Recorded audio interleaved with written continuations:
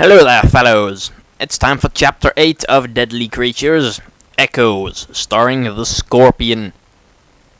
Yeah, I tend to like the Scorpion chapters better, because they're more straightforward and require less obnoxious platforming. Holy crap! That was too close for comfort. Holy crap, it's the Gila monster again! Run, Scorpion, run! Hey, I hit something. I got a handle. I got it. Good God, there's a dead lizard down there. Well, where else should it be? There you go, baby. Come to daddy. Woohoo! Here, let me see that. Alright, they stabbed the Gila monster with the shovel and now it's dead, so those two nincompoops saved the Scorpion's life. How much you think's in here anyway? Enough.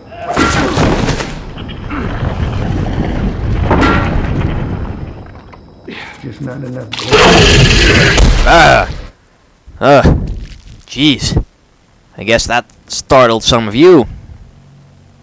And yeah, that was the knocked out guy's hand.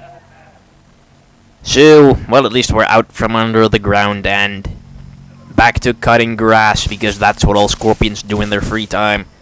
They cut grass to earn petty change with which to buy bug food. Aw man, more grass, seriously? I wonder if we get like a new platforming related ability in this chapter. And mites, get off me. I don't like them. Alright. That knocked out guy sure got lucky that the scorpion didn't decide to sting him, because I'm pretty sure scorpions are somewhat aggressive creatures. I mean, I don't think they run away from fights that much, they just, go straight at it.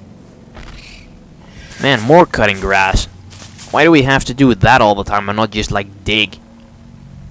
What's that over there? Ah, crap, rats. And loading in the middle of combat again, that's not really helpful. I mean, I was just getting into my combat groove. Pounding some rats into the corner. Alright, come here, you. Just do a little scissor slamming action, and he'll be dead in no time. Not even giving him an opening to counterattack. Alrighty. Oh hey, we need to dig again. Guess the developers haven't forgotten about that. And apparently there were mites hidden in that part of the wall. Intriguing. Alright. What's around this bend? Enemies, more grass to cut. Yeah, grass to cut. There's always grass to cut. And all that to get one measly grub. Is that really worth it? Oh well. What are these, little action figures? Are we in a toy junkyard now with more rats? Well, I guess we're really close to the spider then. I mean, we saw the one guy knock the other guy out cold with the shovel, from below, and the spider was looking at the same scene from a little distance, so I guess we're getting closer to the spider. We're getting closer to their ultimate confrontation. Who is the ultimate creepy crawly people don't want to find in their shoes in the morning? The spider or the scorpion? Personally, I wouldn't want to find the scorpion in my shoes in the morning, because let's face it, scorpions are more likely to be painful to you than spiders. First of all, I'm pretty sure scorpions have strong, hard shells. Spiders, they're just or at least the tarantula, they're just furry. So I imagine stepping on a tarantula kind of feels like stepping on something hairy, like a doormat or something. And I guess stepping on a scorpion would perhaps feel like stepping on a floor tile or something. Something hard and crunchy. And then the scorpion, pretty much, it has sharp claws, poison stinger. What does a spider have? or tarantulas, they pretty much only have poison jaws, and they're most of the time tarantulas aren't venomous enough to really kill humans, whereas scorpions, I'm pretty sure there's plenty of scorpion species that are venomous enough to kill humans.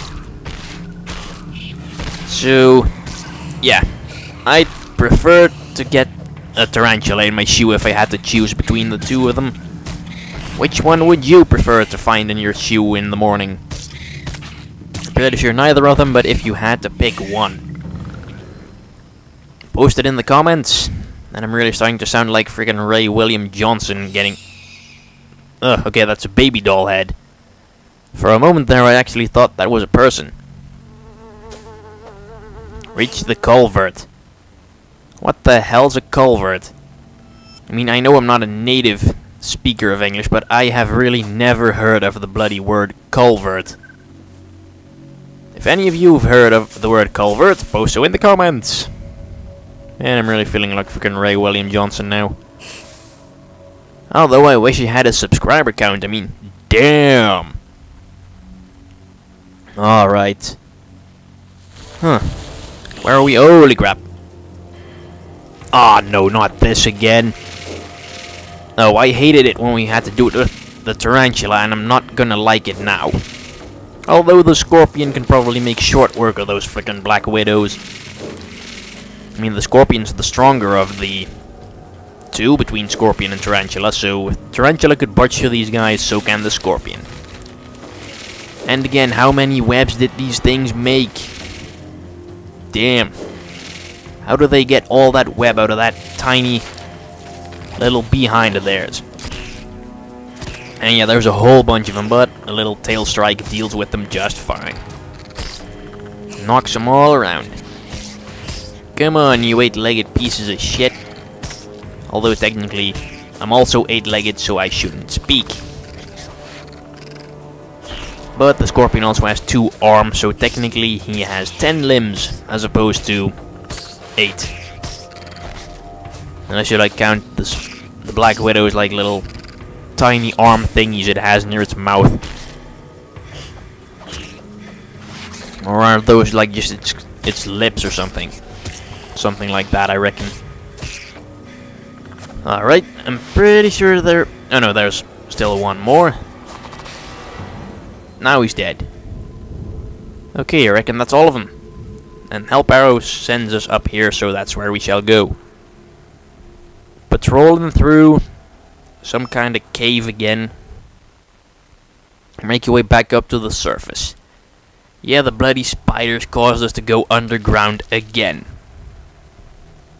I'd be pissed off if I were the scorpion. I'd also be pissed off at all this grass I need to cut out of my path. I mean, get a bloody lawnmower.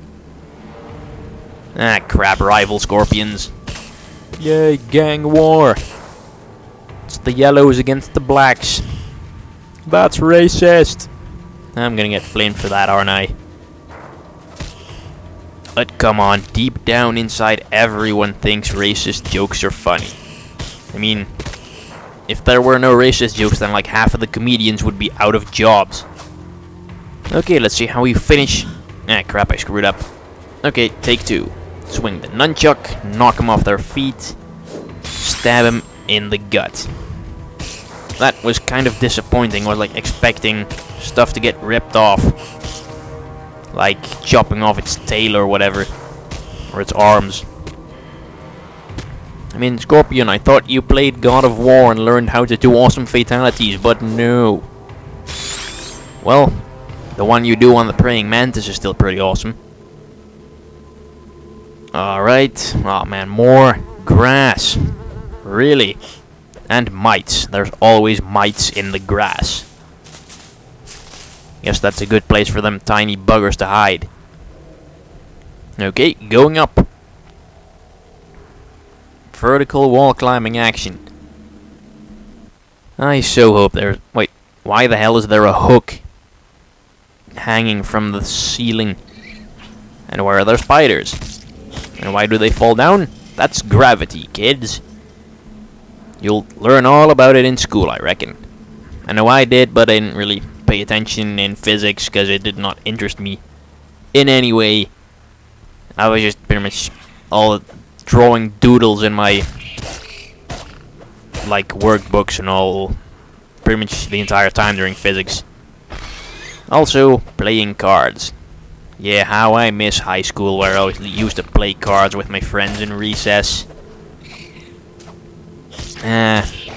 Well, I can still play cards with myself now. At home, because I don't have to go to college anymore, because I quit it. Yeah, didn't think it was fun. So I quit. I mean, why stay there for another 4 months when I'm not liking it? That's just counterintuitive now, is it? No, by quitting I can get more free time to do LPs. I can work more, earn more money, buy more games, which results in more LPs. So it's better for you guys, so you should be happy. I mean, hell, I went all the way to bloody Venlo to pick up 3 new games yesterday. I had to ride the train and all. And oh, the hardships.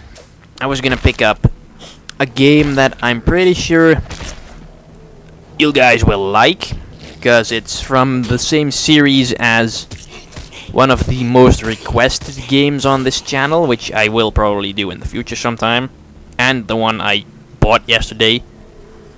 But yeah, let's just say it's a PS2 game, and they only had it in that game store in Venlo. So I went there and I searched the PS2 like shelves, which were freaking massive. There were like 8 rows of 5 or 6 games a piece. No wait, there was like 20 rows.